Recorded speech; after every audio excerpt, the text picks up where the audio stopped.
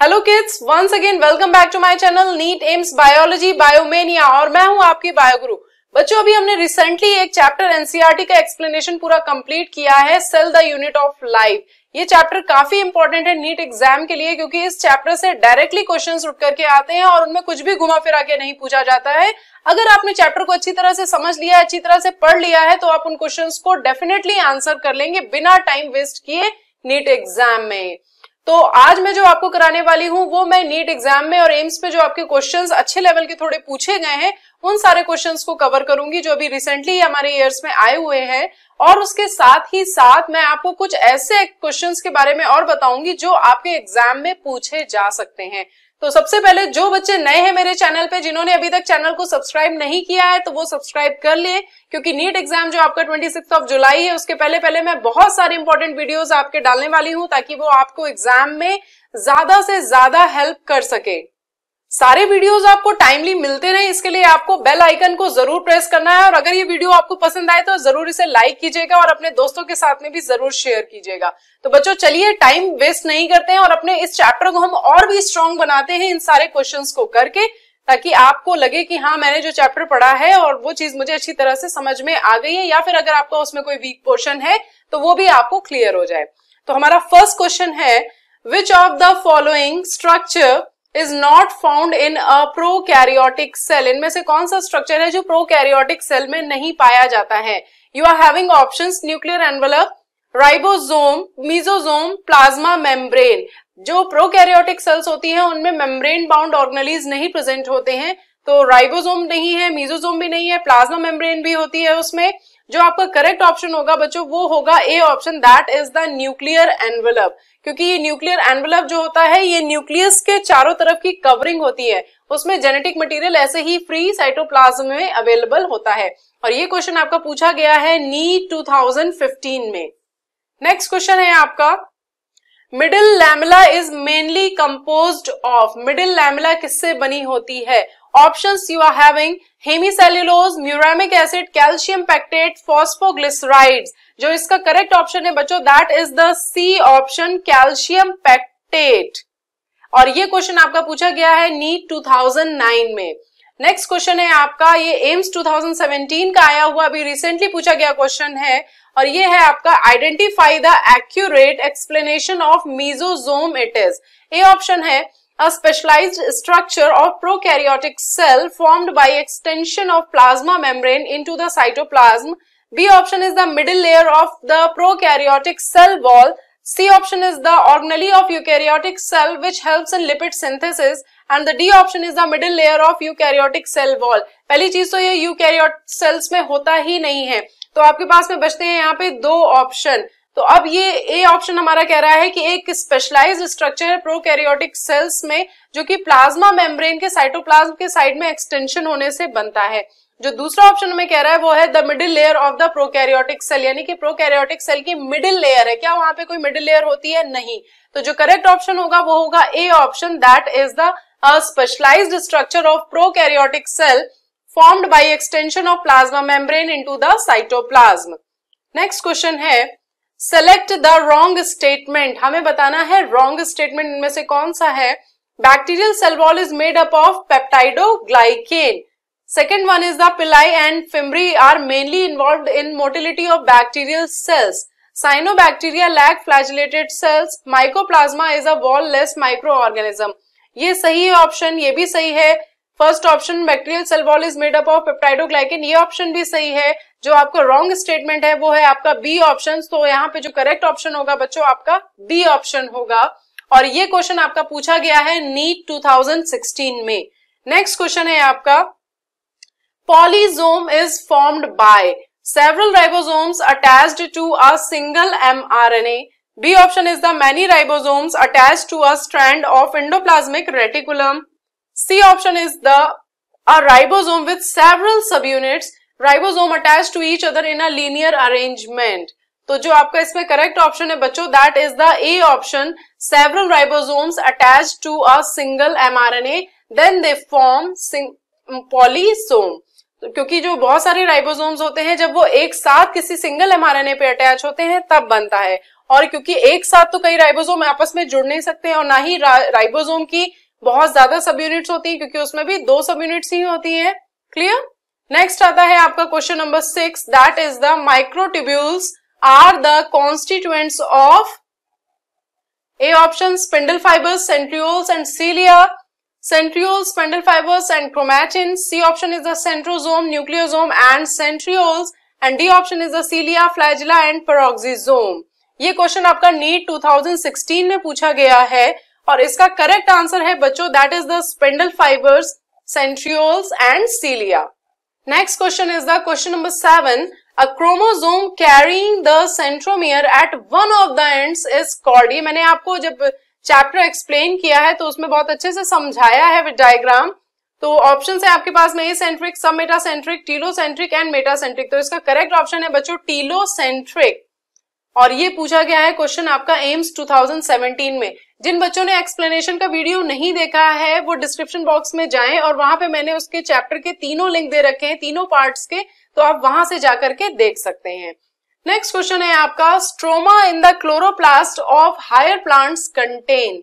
A option is the light independent reaction enzymes, light dependent reaction enzymes, C option is the ribosomes and the D option is the chlorophyll. और ये question आपका आया हुआ है NEET 2009 में। इसका जो करेक्ट ऑप्शन है that is the A option, light independent reaction enzyme. Okay, ये बहुत बार इस टाइप के questions, light dependent reactions, light independent reactions, stroma में होने वाली, तो ये चीजें आपको याद रखनी है। इनसे क्वेश्चंस घुमा फिरा करके वापस से एक ही टॉपिक से घूम फिर के क्वेश्चंस पूछे जाते हैं। नेक्स्ट क्वेश्चन है आपका question number 9, select the mismatch. Mismatch select करना है, ध्यान रखिएगा। ए ऑप्शन है gas vacuoles, green bacterial cells, large central vacuoles, animal cells. Large central vacuoles animal cells में नहीं होती हैं। Protist, eukaryotes, मेथानोजेंस, prokaryotes. तो करेक्ट ऑप्शन होगा आपका यहाँ पे मिसमैच में animal cells, large central vacuoles, क्योंकि जो लार्ज वैक्यूल्स पाई जाती हैं वो हमेशा प्लांट सेल्स में पाई जाती है और ये मैंने अच्छे से आपको लाइन में जब पढ़ाया है एक्सप्लेनेशन उस टाइम पे मैंने बताया है और ये क्वेश्चन आ चुका है आपके नीट 2016 में।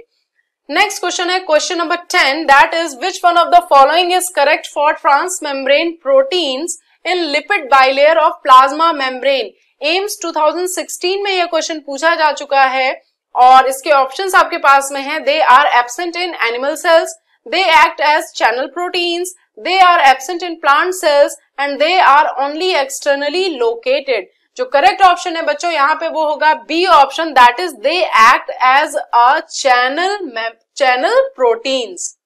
सो नेक्स्ट क्वेश्चन आपका क्या कहता है, question number 11, in which one of the following would you expect to find glyoxysome? Endosperm of wheat, endosperm of castor, palisade cells in leaf या फिर root hairs। ये क्वेश्चन अच्छा था इसलिए मैंने लिया है और काफी पहले पूछा गया है एम्स 2005 में, but question quality is very good. तो जो आपका इसका करेक्ट ऑप्शन होगा बच्चों that is the endosperm of castor. Next question है आपका question number 12, What is a plasmid? ये भी बहुत अच्छे से बताया है मैंने। Options you are having bacterial linear double stranded DNA, extra chromosomal linear RNA, extra chromosomal circular double stranded DNA and D option is the autonomously replicating circular RNA। AIIMS 2010 में पूछा गया है ये क्वेश्चन और इसका जो करेक्ट ऑप्शन है बच्चों that is the extra chromosomal circular double stranded DNA। इस प्लाज्मिड से बहुत बार क्वेश्चंस आते हैं, घुमा फिरा करके पूछे जाते हैं और एक क्वेश्चन आपको लगभग मिल ही जाता है, तो ये क्वेश्चन इंपॉर्टेंट है काफी। नेक्स्ट आता है आपका सम gram negative bacteria have peptidoglycan and an extra layer of लाइपोपॉलीसैकेराइड्स, teichoic acid, cellulose या फिर बोथ बी एंड सी। ये क्वेश्चन एम्स 2001 में पूछा गया है, काफी पहले पूछा गया है, लेकिन ये क्वेश्चन बहुत अच्छा है और ये वापस से पूछा जा सकता है आपके एग्जाम में, इसलिए मैंने इसको यहाँ पे लिया है और इसका जो करेक्ट आंसर होगा बच्चों that is the लाइपोपॉलीसैकेराइड। A option is the correct here. Next question है आपका 14th question that is select the wrong statement from the following. Both chloroplast and mitochondria contain an inner and outer membrane. B option is the both chloroplast and mitochondria have an internal compartment, the thylakoid space, bounded by the thylakoid membrane. C option is the both chloroplast and mitochondria contain DNA and the D option is the chloroplast are generally much larger than mitochondria. 2007 में ये question आ चुका है आपके और इसका जो correct option है that is the B option, both chloroplast and mitochondria have an internal compartment, thylakoid space bounded by the thylakoid membrane. क्योंकि यहाँ पे जो आपसे पूछा जा रहा है वो रॉन्ग स्टेटमेंट पूछा जा रहा है, ध्यान रखिएगा। बाकी के जो तीनों स्टेटमेंट है वो सही है, इसलिए आपका जो करेक्ट ऑप्शन है that is the B option and that is the wrong statement. क्या थाइलेकोइड माइटोकॉन्ड्रिया में होता है? नहीं होता है ना। नेक्स्ट आपका आता है question, which among the following are the smallest living cells known without a definite cell wall, pathogenic to plants as well as animals and can survive without oxygen? Options you are having Bacillus, Pseudomonas, Mycoplasma and non-stock. NEET 2017 में ही ये question पूछा गया है और इसका जो correct option है बच्चों दैट इज द माइकोप्लाज्मा। सबसे छोटा बैक्टीरिया जो है आपका वो यही है माइकोप्लाज्मा। इसके बारे में भी मैंने इसका साइज भी अच्छे से बताया है, इसकी कंडीशंस भी बताई हैं, तो आप एक्सप्लेनेशन देखिए नीट एनसीईआरटी का, वहां से आपको और अच्छे से क्लियर हो जाएगा। नेक्स्ट क्वेश्चन है question number 16, plasmodesmata are lignified cemented layers between cells, B is the locomotory structures, C is the membranes connecting the nucleus with plasma lemma and connections between adjacent cell। तो ये question आपका NEET 2007 में पूछा जा चुका है और इसका जो करेक्ट ऑप्शन होगा बच्चों that is the D option, plasmodesmata are the connection between adjacent sales. जिन बच्चों ने एनसीईआरटी एक्सप्लेनेशन के वीडियो देखे होंगे तो उनको ये क्वेश्चंस पूरे अच्छी तरह से समझ में आ रहे होंगे, क्योंकि मैंने एक एक लाइन जो आपके इन क्वेश्चंस में आई हुई है उन सबको बहुत ही अच्छी तरह से वहां पे एक्सप्लेन किया हुआ है कि आपके दिमाग में कोई कंफ्यूजन आएगा ही नहीं। क्वेश्चंस तो बहुत सारे थे जो नीट एम्स में आ चुके थे, लेकिन मैंने इन सिलेक्टेड क्वेश्चंस को ही लिया है क्योंकि कुछ क्वेश्चंस बहुत ही इजी थे तो मैंने उनको नहीं लिया है यहाँ पे। तो जो अच्छे क्वेश्चंस है सिर्फ वो ही आपको यहाँ पे मिलेंगे। बच्चों अगर आपको ये वीडियो पसंद आ रहा है तो प्लीज इसे लाइक जरूर कीजिएगा और सब्सक्राइब चैनल को जरूर कीजिए ताकि आपको इसी तरह के वीडियोस आगे नीट एग्जाम तक मिलते रहें। नेक्स्ट क्वेश्चन है आपका question number 17, which of the following components provides sticky character to the bacterial cell? Bacterial cell को स्टिकी कैरेक्टर कौन प्रोवाइड करता है? A option is the cell wall, nuclear membrane, या सी ऑप्शन प्लाज्मा मेम्ब्रेन, या फिर D option glycocalyx. NEET 2017 में आया हुआ क्वेश्चन है ये और आपका करेक्ट ऑप्शन है बच्चों that is the D option, glycocalyx जो होता है ये एक ऐसा कंपोनेंट होता है जिसके अंदर स्टिकी कैरेक्टरिस्टिक होती है जो बैक्टीरियल सेल्स को स्टिक करने के काम आता है। नेक्स्ट क्वेश्चन है question number 18, chromatin is made up of, chromatin किससे मिलकर के बना हुआ है? एम्स 2013 का क्वेश्चन है ये। ए ऑप्शन है आपके पास में DNA and protein, B option is the DNA and histone, C option is the DNA and RNA protein and D option is the RNA histone and oil bodies. कई बच्चों को इसका answer आ गया होगा क्योंकि जो करेक्ट ऑप्शन है that is the C option, DNA, RNA and protein. Next question है आपका question number 19, the microscope usually used for seeing living cells और टिश्यू इज, कौन सा माइक्रोस्कोप जनरली जो यूज किया जाता है लिविंग सेल्स और लिविंग टिश्यूज को देखने के लिए? कंपाउंड, इलेक्ट्रॉन, फेज कंट्रास्ट या फिर light? Correct option is the C option, phase contrast microscope. सो ये क्वेश्चन आपका पूछा गया है एम्स 2012 में। फेस कंट्रास्ट, यहाँ पे अलग अलग कंट्रास्टिंग शो, कंट्रास्ट में कलर शो होते हैं जिसके थ्रू हम सेल्स हो या फिर टिश्यूज हो उनको बहुत ही अच्छी तरह से क्लियरली विजिबल देख सकते हैं क्योंकि यहाँ पे लिविंग सेल्स की बात की जा रही है। नेक्स्ट क्वेश्चन है question number 20, that is who invented electron microscope? Knoll and रेस्का is the correct option here. किसी को बताने की भी जरूरत नहीं है, एम्स 2010 का क्वेश्चन है ये। नेक्स्ट क्वेश्चन है आपका क्वेश्चन नंबर 21। आप जो क्वेश्चंस आएंगे वो क्वेश्चंस आपके चैप्टर के अकॉर्डिंग इंपॉर्टेंट हैं और ये क्वेश्चंस आपके आने वाले एग्जाम के हिसाब से इंपॉर्टेंट है तो इनको जरूर देखिएगा। Cytoskeleton is made up of calcium carbonate granules, callus deposit, cellulosic माइक्रोफाइबर्स या फिर प्रोटीनेशियस फिलामेंट। साइटोस्केलेटन जो होता है वो प्रोटीनेशियस फिलामेंट का बना होता है। जब आप एनसीईआरटी एक्सप्लेनेशन पढ़ेंगे इसका तो जब आप साइटोस्केलेटन वाले पोर्शन में आएंगे तो वहां पे एक लाइन आएगी जहां पे वो लिखा हुआ है कि ये मेड अप ऑफ प्रोटीन्स, तो ये क्वेश्चन वहीं से उठ करके आया है क्योंकि जो साइटोस्केलेटन वाला पोर्शन है वो एग्जामिनर का फेवरेट होता है बच्चों, वहां से क्वेश्चन मिलता ही मिलता है, इसलिए ये क्वेश्चन बहुत इंपॉर्टेंट है। ये तो एक क्वेश्चन है और वहां से बहुत सारे क्वेश्चंस बन रहे हैं। बनते हैं। तो चलिए नेक्स्ट क्वेश्चन है हमारा question number 22, that is extra nuclear jeans occur in plastids and are not inherited. B option is the plasmid and are not inherited. C option is the mitochondria and are inherited by female and D option is the mitochondria and are inherited by mail. तो correct option is the mitochondria and are inherited by female, that is the C option. आपको पता है आपके पास में जो भी mitochondria आते हैं they comes from your mother. ये लाइन मैंने एक्सप्लेनेशन के टाइम में बताई थी और ये क्वेश्चन देखिए वहां पे आ भी सकता है आपके एग्जाम में, क्योंकि ये काफी इंपॉर्टेंट पॉइंट है। नेक्स्ट क्वेश्चन है आपका, the cis and trans faces of the Golgi apparatus are.